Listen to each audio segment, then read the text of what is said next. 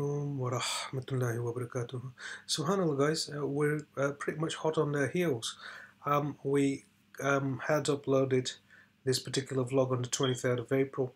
We're discussing, well, we're trying to decode the Morse code that was encrypted into this particular video. At any rate, the interpretation of that Morse code was that there'll be a false flag and to march on with the crowd, clouds pouring acid rain. And as you see, it was published on the 23rd of April. My personal hunch was, there you go, and this was posted 3 days ago. 27th is my hunch, and not this clip. So it seems that we're pretty much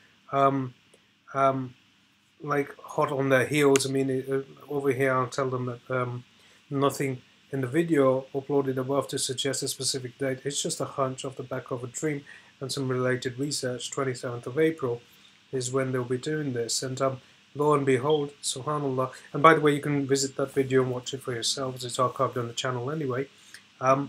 We've got thousands evacuated after a Superior oil refinery explosion. Tonight, thousands of people still don't know when they'll be allowed home after a refinery explosion in northern Wisconsin. It happened at the Husky Energy Oil Refinery in Superior just after 10 this morning.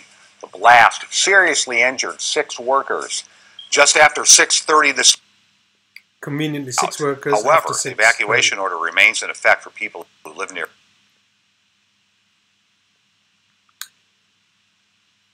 Okay, well, moving further, you'll see that it's these are very toxic chemicals that have been, here you go, thick toxic black smoke began billowing from the refinery.